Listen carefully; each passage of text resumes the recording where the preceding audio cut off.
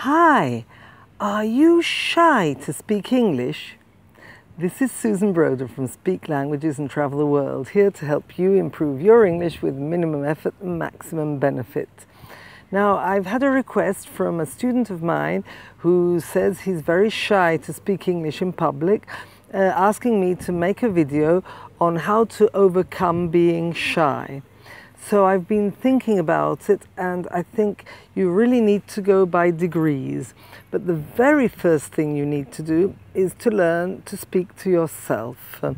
So you need to take opportunities when you're alone. For example, you're locked up in your car, you can speak to yourself. Look around and say, oh my gosh, look how fast he's driving. Oh, the traffic light is green.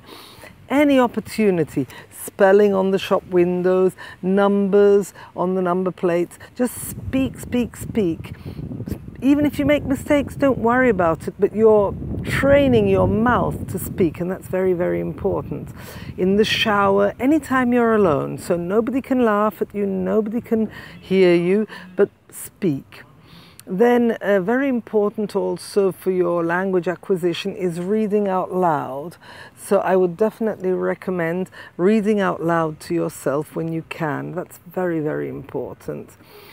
And lastly, before you go out into the big wide world and speak to someone real, so to speak, you have the opportunity of speaking to children. Children are amazing. They won't laugh at you. They'll just listen to you and interact with you. When I say children, I really mean small children, about 5 years age. So if you speak to children, they won't laugh at you. It's really, really something amazing. And then finally, you can take your first steps out into maybe a shop and just buy a postcard, just something small.